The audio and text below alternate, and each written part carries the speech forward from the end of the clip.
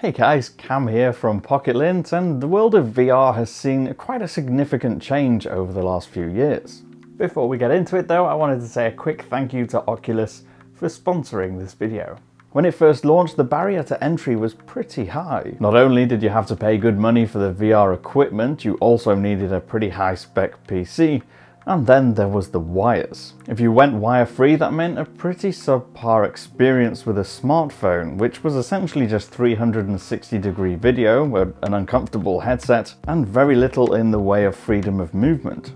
With Oculus Quest, things are very different indeed. We've spent a few days with it, and here are a few things that we really love. First up, it's wireless. Now, one of the best parts about the Oculus Quest is that there are no wires anywhere. The headset and the tech that powers it is all contained within the unit itself. It uses Wi-Fi to download games, apps, and experiences directly to the headset and wirelessly tracks the controllers. There's no PC required. Second is that this is a high-end experience.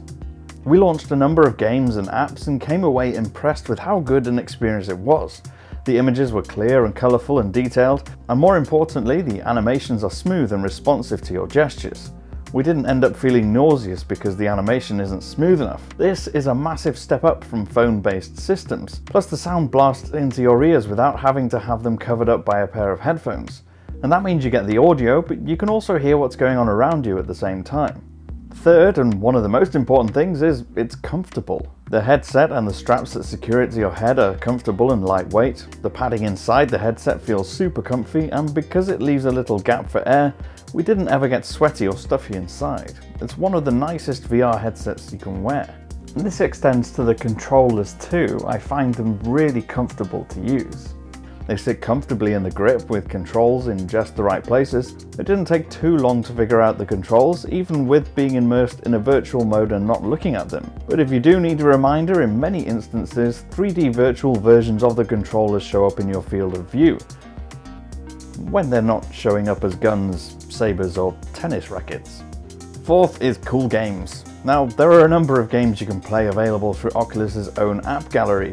Whether you want to shoot and dodge little spaceships, fling Angry Birds in a 3D space, or play wacky sports games, it's all a lot of fun. All of it, being in VR, is incredibly immersive, transporting you into a new world every single time. Fifth and lastly is the price.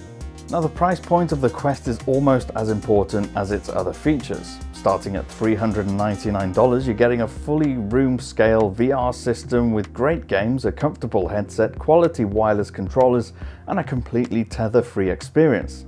You don't need to stump up any more money for additional hardware. It's a fantastic system.